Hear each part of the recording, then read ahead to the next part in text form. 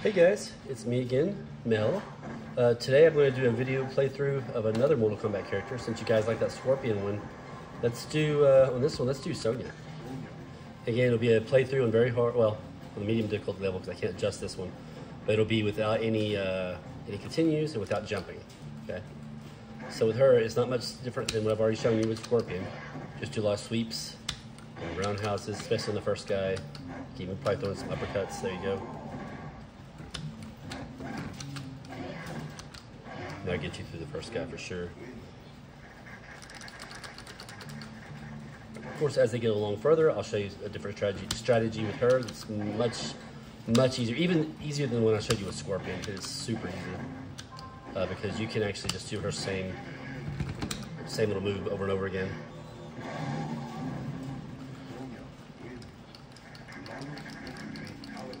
At least you can on very hard. We'll see if it'll let me do it on this difficulty level as well, which I think, like I said, I think this is around probably medium difficulty.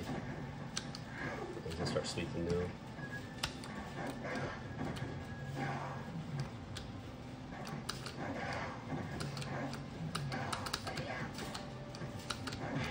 Try to get this corner here if possible.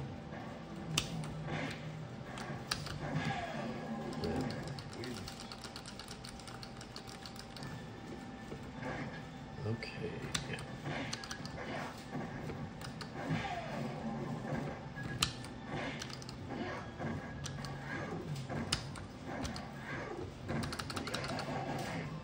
This being on an easier difficulty level, it's going to be a little bit different than what I would normally play through with Sonya, but it'll still be you'll still get the same idea. What you want him to do is that kind of stuff right there. Throw the spear, and he'll do the leg grab, and then sweep. Normally, what would happen on the harder difficulty level is you would sweep the other direction, and he'd throw his spear again. But these guys are going to be super easy in this mode.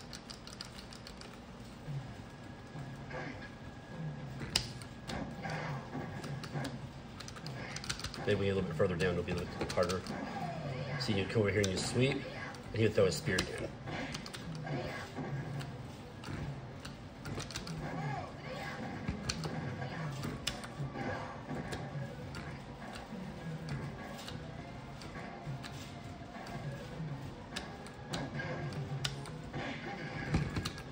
No big deal. Like I said, it's still roughly the same thing. It's just on the harder difficulty level, they're more prone to doing more of their special moves, like throwing their projectiles, stuff like that. So, but it's not a big deal. On this one, you still get away with doing a lot of sweeps, a lot of roundhouses, and a lot of uppercuts.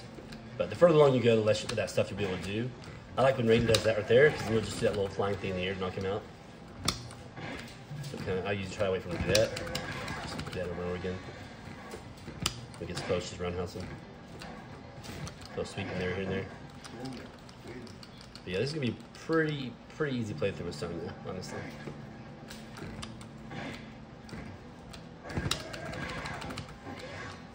But usually with Sonya, if you're playing against Raiden, you'll get him to do a Superman, a little flying Superman attack. He'll do it again. Well, if he'll do it again, where I can block it.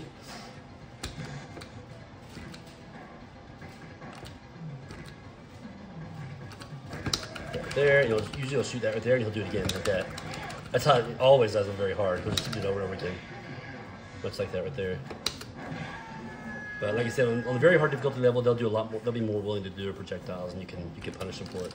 Kano, again, I always wait for him to do his little ball and punish him like that. So when he does it here in a second, he should. There he goes. Just throw a couple of punches and do your little leg grab. You can also wait for him to do another ball again. Do it over and over again if you like.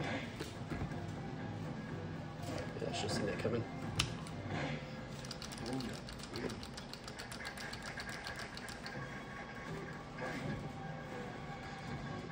But this may sound funny, guys, but I'm actually better at this game on very hard than, like I said, this is probably on medium or on easy. But I play it better on very hard, just because the computer does more, believe it or not, stupid things than I'm used to.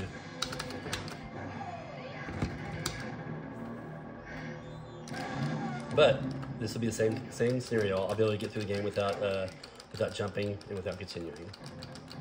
Cage, I think I showed you in the previous video, he's super easy. You just gotta keep throwing roundhouses and he'll generally walk right into him, as long as you can get away from him.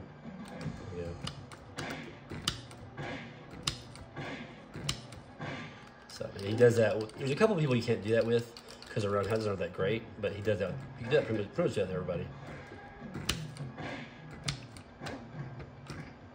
Like for example, you can't do that with Johnny Cage versus Johnny Cage. I don't think you can just keep roundhousing. I think it'll. I think since Johnny Cage's roundhouse is so short, I don't think he'll walk right into it. I think he'll do something else for that. Once we get to doing a Johnny Cage playthrough, we'll figure out something else for him. Sonya versus Sonya is very easy.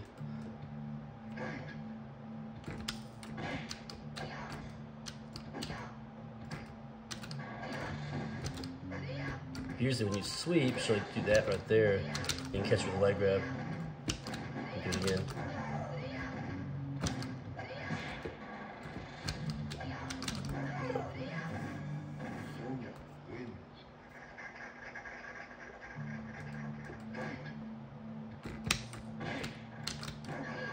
Go, sweep again. Whoops, sweep. Should keep falling for that. Oops, I was a little bit out of range there. Pretty straightforward. Nothing too difficult here, guys. Like I said, I just wish I could set this one up to a higher difficulty level so I could show you what it's like on very hard. But again, it's not hard on this difficulty either. Just gotta be very patient, let them do stupid mistakes. He likes to do his ball a lot, so let him do that and punish him.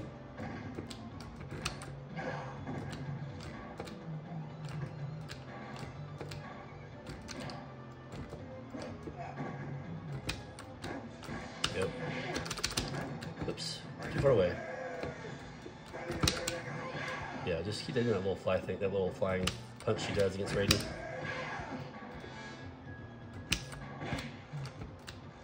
Oops. I ran out of health. I couldn't block anymore. That's alright.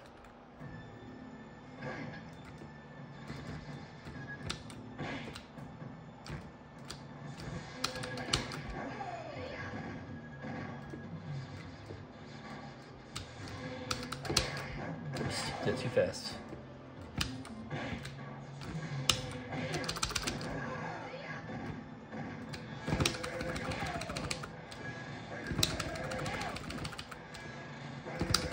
Oops, missed it.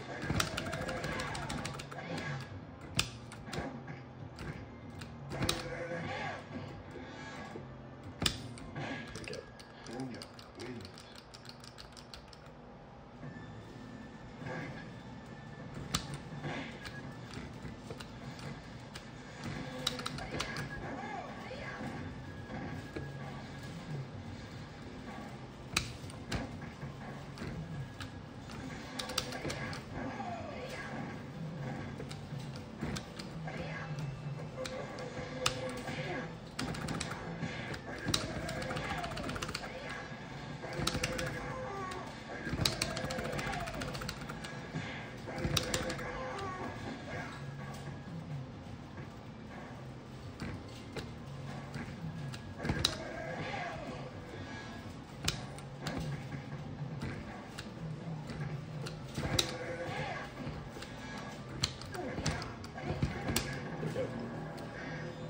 Yeah, as long as you're patient and you let them make their own stupid mistakes, you'll be able to get through it without any issues.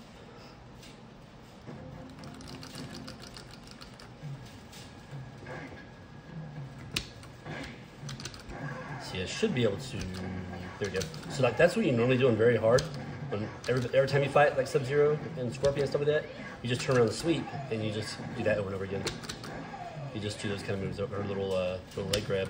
That's a really easy way to get through the game. Like I said, when it's working properly, on the harder difficulty level, you can do that.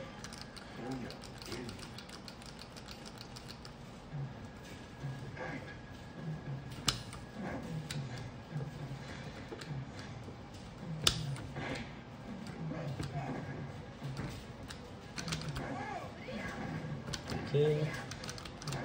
Oops, I didn't do it fast enough.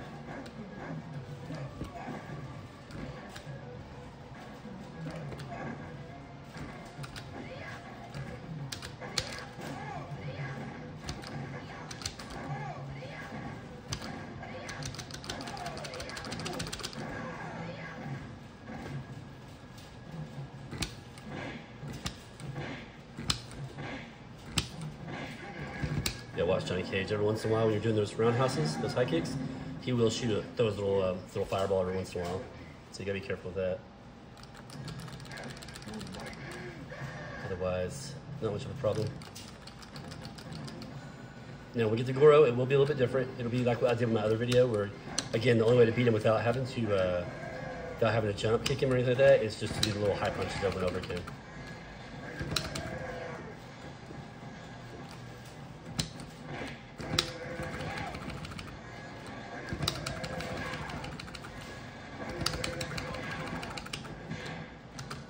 Oh, too far of an inch.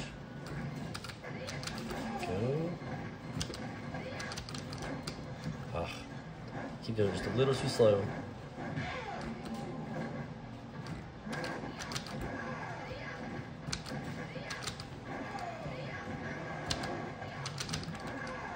Go.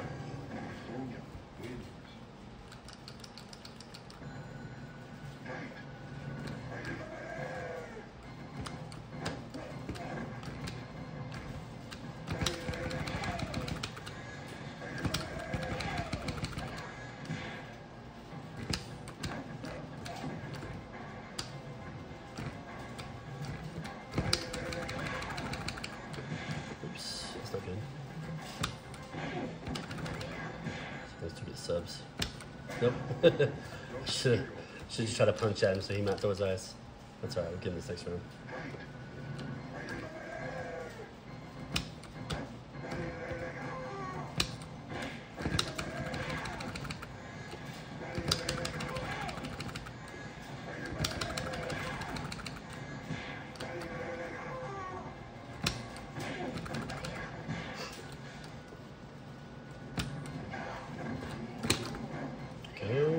Turn around, do it again.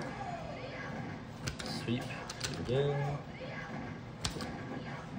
Oop, that time he wouldn't have any ball for it anymore. It's alright.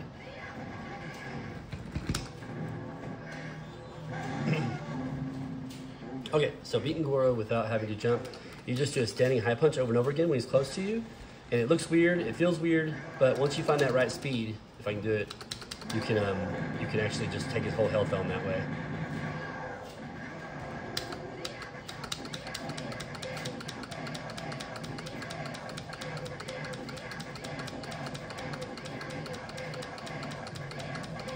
Just like this, guys. Oops, you got me. Shouldn't have said anything.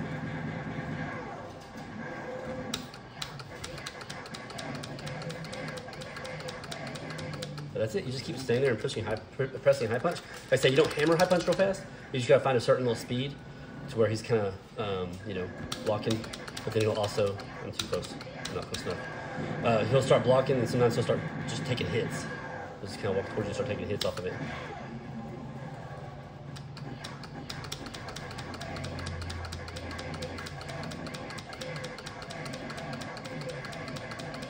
You don't want to go too fast, but you don't want to go too slow either.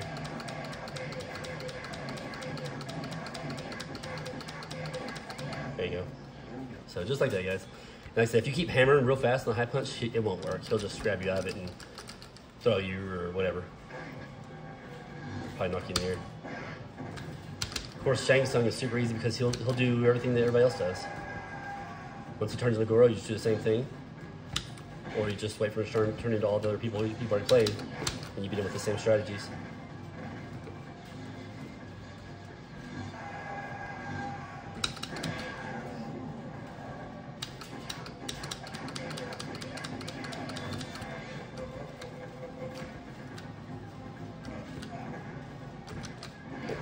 There you go.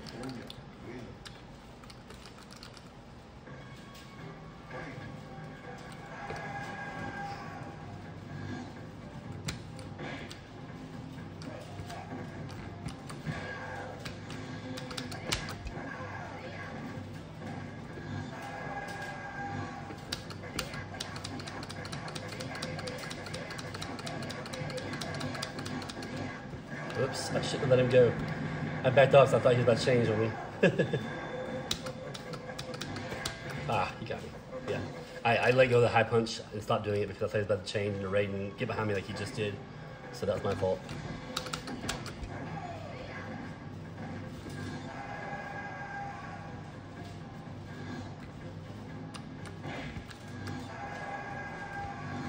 say it should turn to Goro here pretty soon.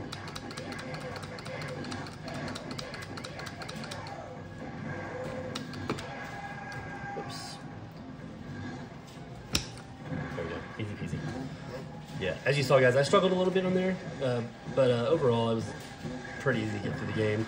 Again, you just, whichever person you're fighting, you just can't wait for them to do their own stupid mistakes. You know, a lot of them will try to throw projectiles at you, or, you know, with Raiden, he does that Superman punch, and every time you block that low, you can do that quick forward, back, high punch, the little kind of flying punch she does to knock him out of the air. So with Sub-Zero, you know, when he gets fairly close to you, he'll shoot ice. You can do block it low, and then do the leg grab, and you can just, you know, turn around, sweep, and do it all over again. You know, it's basically just kind of progressively as far as the game goes. The higher it goes up in the game, the more they do that, more consistently do that kind of stuff. With Johnny Cage, like I showed you before, when I used him against Scorpion, you can just do roundhouses against Johnny Cage over and over again with most characters, not all, but most characters. Kano likes to do that ball, so when Kano does the ball, obviously you just knock him out of the air and do the leg grab. So pretty straightforward. And then when you get to Goro, that high punch trick it takes a little bit of practice, but once you get it down, it's not too bad. I think all of them have different kind of punches with or different kind of speeds with their high punches. So yeah, that may take a little bit of practice to get that down. But then once you do, Goro's a cakewalk after that. And then Shang Tsung, same way. I mean, he's going to change into different people, so you can, you know, use what you already learned with the other people against him. And then when he changes into Goro, same thing. You just do your high punch strategy. All right, guys. Well, that's all I have for now. I just want to show you all a quick playthrough with Sonya. I hope this video helps if you do struggle trying to beat the game. I know there's the other strategy, which I'll probably do in the future, where you can do jump kicks.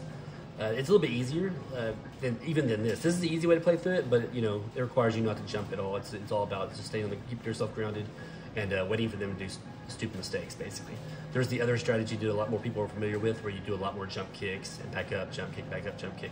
And that works pretty good. They do start blocking a little bit more as you go along, but it does still work pretty good. It's a good strategy. I'll probably do that again in a later video, some of that kind of stuff with the characters. But for now, I'm going to probably play through them just using the, you know, a lot of them just using the keep your feet on the ground kind of strategy. Anyways, guys, hope you enjoyed it. If you did, please give me a like, give me a sub if you haven't already done so. Guys, have a good one.